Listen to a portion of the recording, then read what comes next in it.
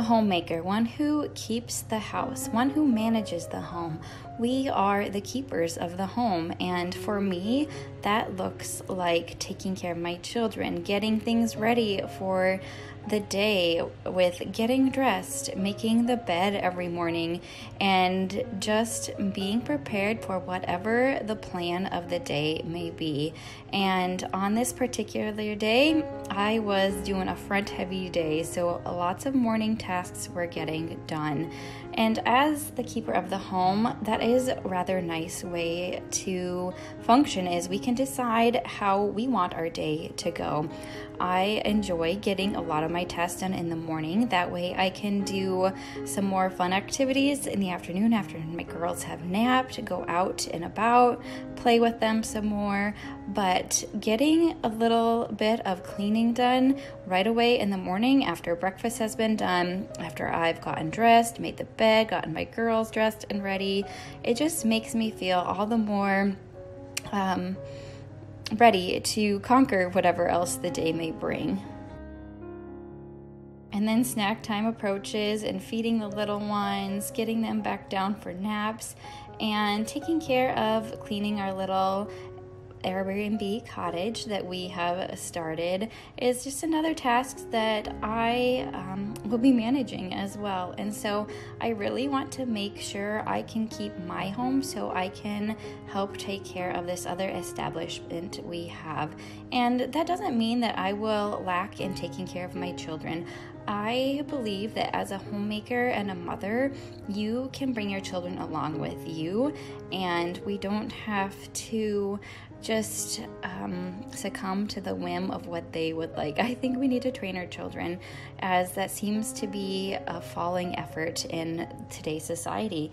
And so I think bringing your children along when you are doing daily tasks, having them help, I've said this so many times before, just trains them to be better citizens and better children of the Lord, if that is what you believe.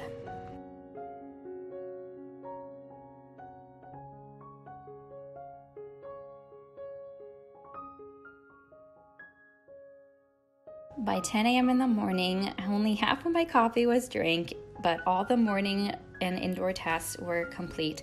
And it was such a beautiful day that it was time to get the outdoor tasks completed.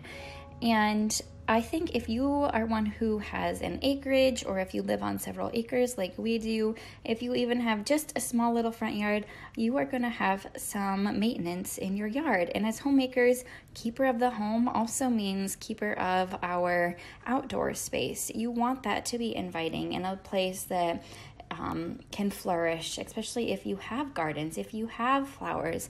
You need to take care of those and make that an inviting space for your family and for people you have over.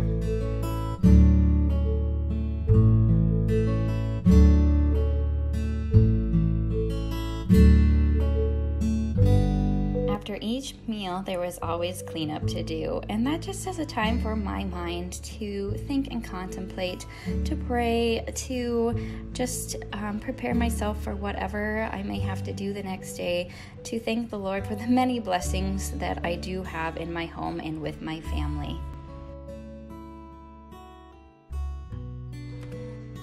Treat time is such a special time, and we walked to a little ice cream stand that just opened to get a nice little milkshake to bond and share that fun memory together with my girls. Sometimes nap times don't seem to last long enough, but that is where I just will bring my children out with me or bring them next to me with whatever tasks needs to get done. So after being outside for a little bit with my youngest, it was time to organize our winter stuff and put some of it away, as the weather is finally changing in South Dakota and getting a little bit warmer.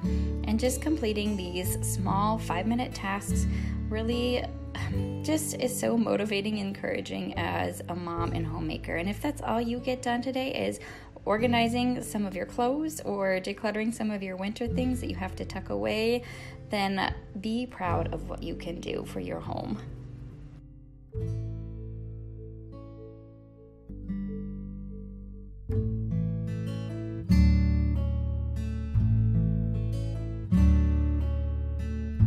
As as I sit on the floor and fold my children's clothes and some of the linens and towels, I just always think how beautiful it is to be able to stay home with our children and to manage the home and to take care of what God has given us.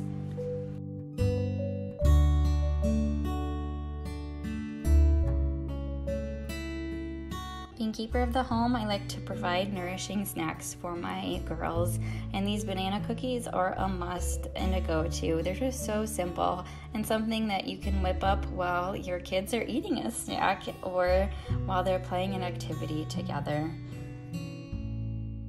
As a mom and homemaker, I like to provide nourishing food, like I said, which means eggs. We go through a lot of eggs, and we have friends who raise farm eggs, which is a beautiful thing right now. And so we went out to their farm to get some eggs from them and see some baby lambs. But it is such a blessing, as right now where I live, there is an avian flu, so eggs are almost non-existent, or they cost $5 a dozen. And so having farm fresh eggs that are raised naturally is just such a blessing, and a way I know I can provide for my family in a nourishing way.